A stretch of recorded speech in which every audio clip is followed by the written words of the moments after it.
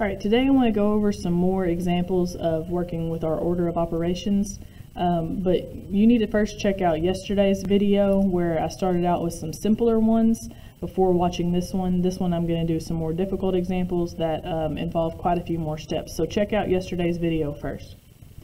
Alright, so the first thing is I'm going to write my order of operations at the top so that I can refer to it.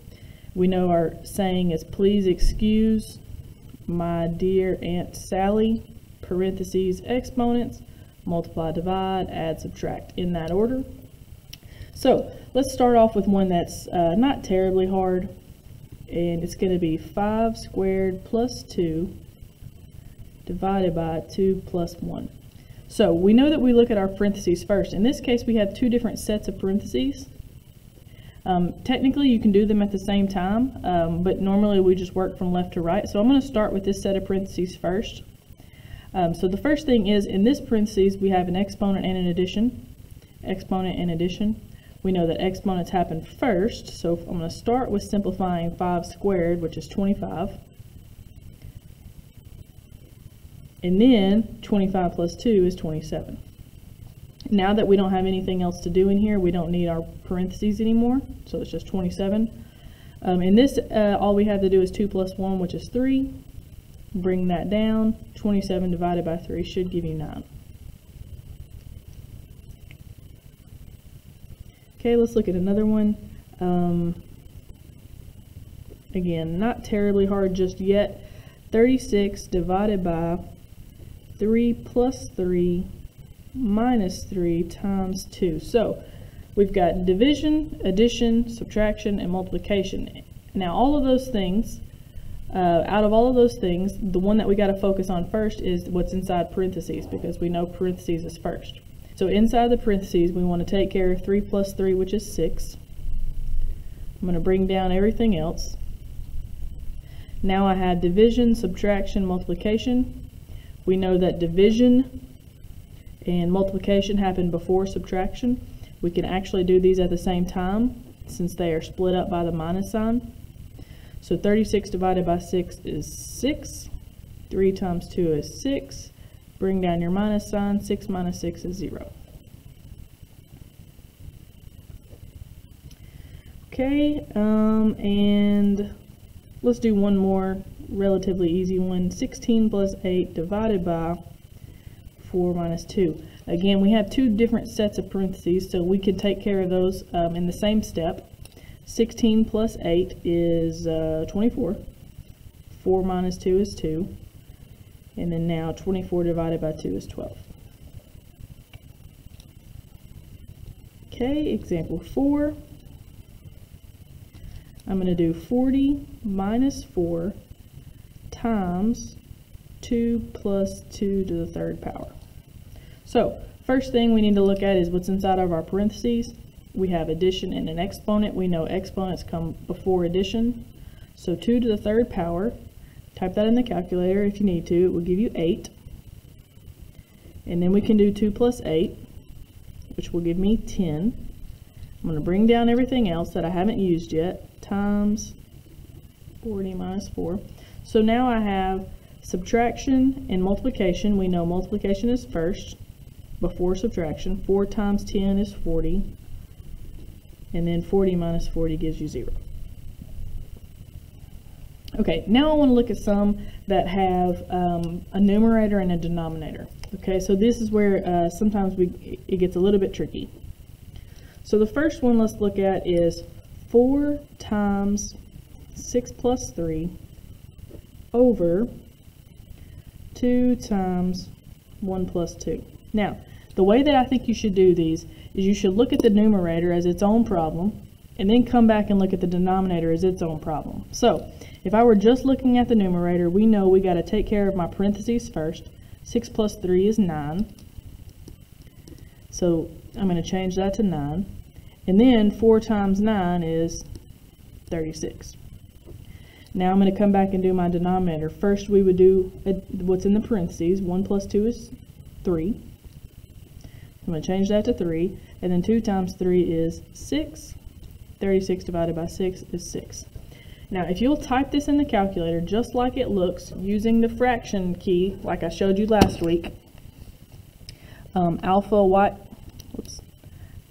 equals, you can type that whole problem in just like it looks, 4 times 6 plus 3 over 2 times 1 plus 2. And it'll give you the same answer. You guys, I'm not asking you, or anybody can type it in the calculator. I'm just asking you to use a calculator to check yourself. Okay, another one. This will be example 6.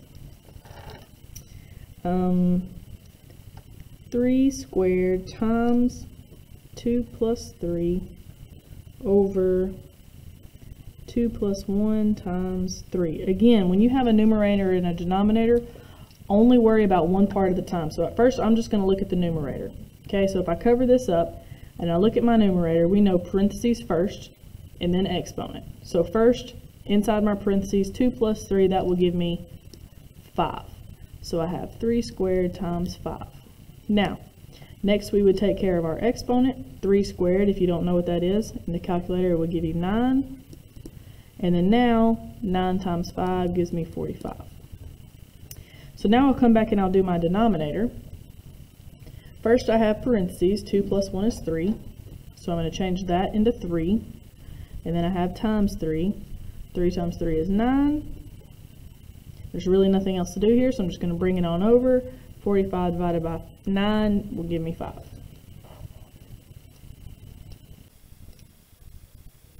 Okay, example 7.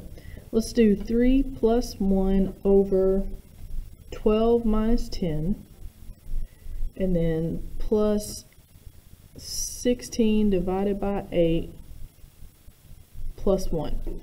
So we know what we've got here is we've got addition, subtraction. This means division, addition, division, and addition. So the first thing that we want to look at is we would want to look at our parentheses. Parentheses is first. So the first thing we take care of is 16 divided by 8, which is 2. I'm going to go ahead and bring everything else down.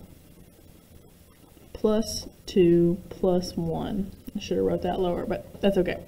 So now I have addition, subtraction, division, addition, and addition. Now we know out of addition, subtraction, addition, division, and addition, division comes first, but I can't divide this until I simplify my numerator and my denominator. Okay, you can sort of imagine that these have little imaginary parentheses on them. So before you can divide, we've got to simplify the top and the bottom. So the top simplifies, 3 plus 1 is 4.